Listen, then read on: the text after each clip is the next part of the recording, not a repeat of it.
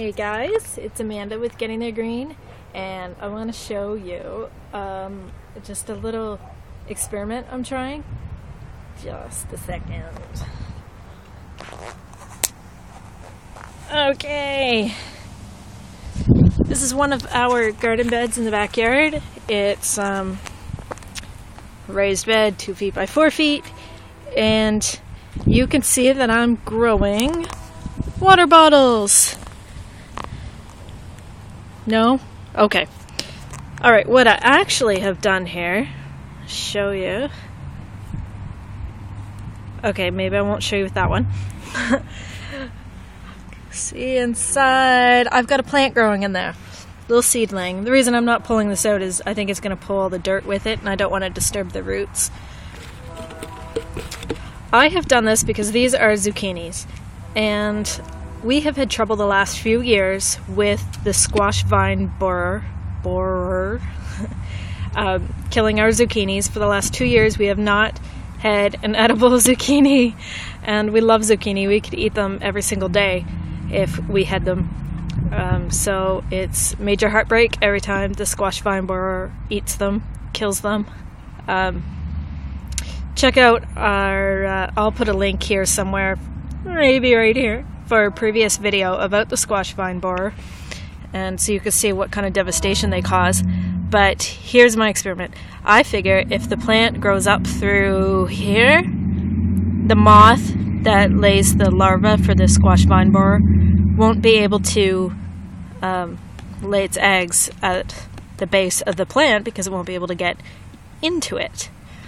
And I could take this off at any time until the zucchini plant gets too big to take this off.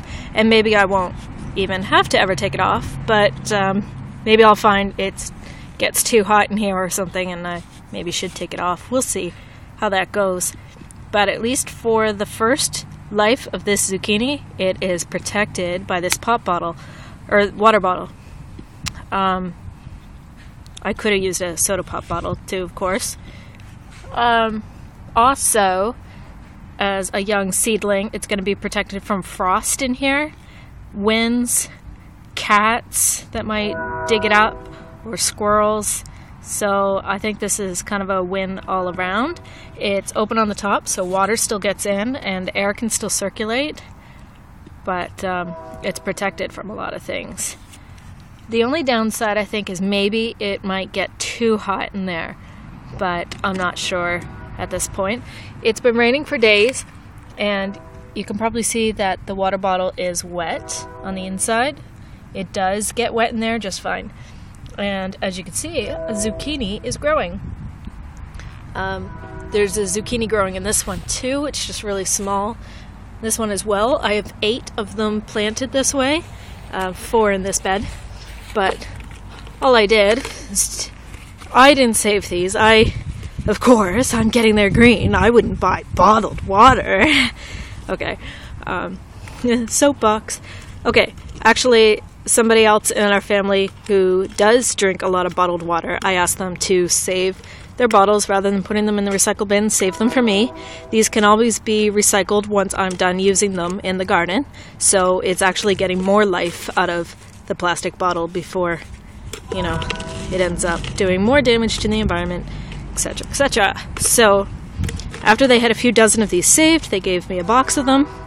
All I did was cut it with like a box cutter knife just around here. It was very easy to do.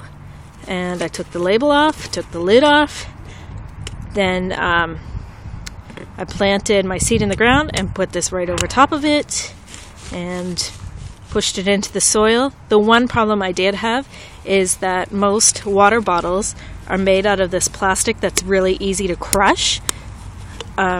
So what I ended up doing was taking a soda pop bottle, which is made out of a stronger plastic, and twisting it in the ground to make a kind of a hole where this would go, and then I put this in that hole, the ready-made hole. So far so good. So far it's working. And I'm really hoping that it protects against the squash vine borer. And again, I don't know at what point I will take these off, if at all.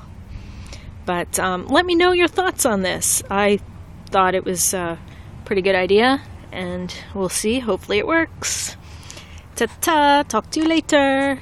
Bye.